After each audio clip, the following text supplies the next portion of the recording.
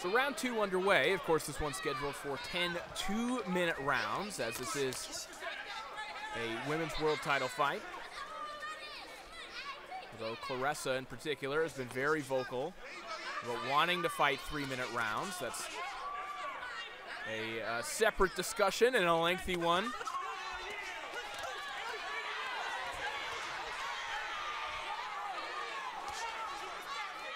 But if you're watching Claressa Shields operate here and you think she can't handle fighting 3-minute rounds, well, I don't know what to tell you.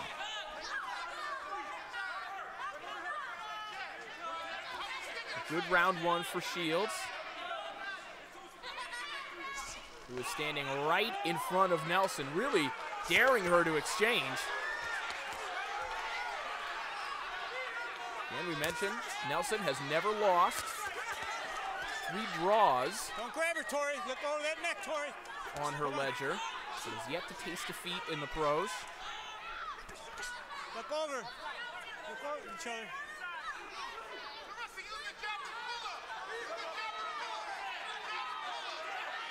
Nelson, one of the trailblazers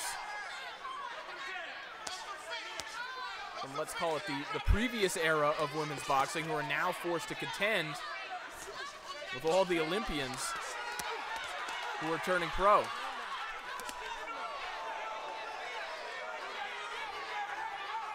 Shields, of course, the biggest star among them, but names like Katie Taylor, Michaela Mayer, are starting to see more stars emerge from those Olympic classes. 10 seconds right now, it is class that Shields is showing. Another round in the bank for Claressa. Time! Sit down. Right. Here, come out. Here, sit down. Listen. You're not fighting confidently. Okay. You're giving her too much respect. You get in close, you can't pull away and look like they're gonna break you. No pull. Yeah, now listen, you gotta start fighting now. You're giving her too much respect. Let's step to her.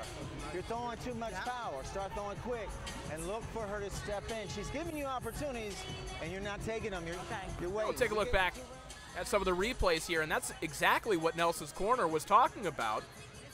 They want Nelson to be a little bit more active in the clinch. You see right there, she just kind of dropped her hands, and Shields, who's less experienced as a pro, knew exactly what she needed to do there and just smacked Nelson with the left hook.